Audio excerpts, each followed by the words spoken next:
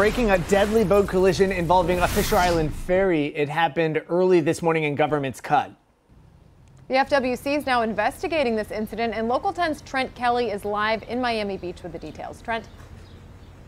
Syra, Andrew, all of this happening just before 3:40 this morning, not far from the Miami Beach Marina here near Port Miami. You can see some vehicles with FWC still here on scene. There's some officers standing just behind them right now. They appear to be waiting for the medical examiner to arrive. That's after we're told one man was killed, a second man rescued from the water after their boat collided into a ferry.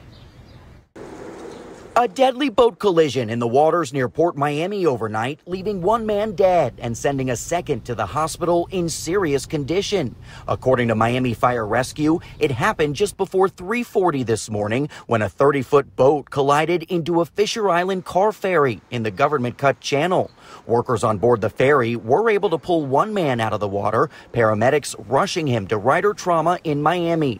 But while being transported, they say the man mentioned his friend was also on board the boat and was now missing. That led crews to call in the Miami dive team, who immediately launched a search and rescue operation. That search ending minutes later when a second man was recovered and pronounced dead on scene. No workers on board the car ferry were hurt. Florida Fish and Wildlife officers now in charge of figuring out what led up to the deadly collision and why it happened in the first place. Meantime, the U.S. Coast Guard sent out this tweet just a short time ago saying, quote, they've established a temporary security zone limiting both inbound and outbound vessel traffic for Port Miami while FWC conducts an investigation and salvage efforts following that early morning collision between two vessels in the channel. Interesting to note there, they say salvage efforts, implying that the boat involved that the victims were on may have sank into the bottom of the channel there. If so, that salvage effort or recovery effort for the vessel could take quite some time. As I can tell you, that channel there near Government Cut is very, very deep. Meantime, back out here live, you can see the medical examiner's van literally just arriving on scene just a few seconds ago. Back to the Port of Miami, though, and how this is impacting operations there. I can tell you there are currently three very large cruise ships that now are prohibited from entering the Government Cut Channel. As a result, they're just sitting offshore waiting for any word as to when they can enter the channel again and pull up to the terminal.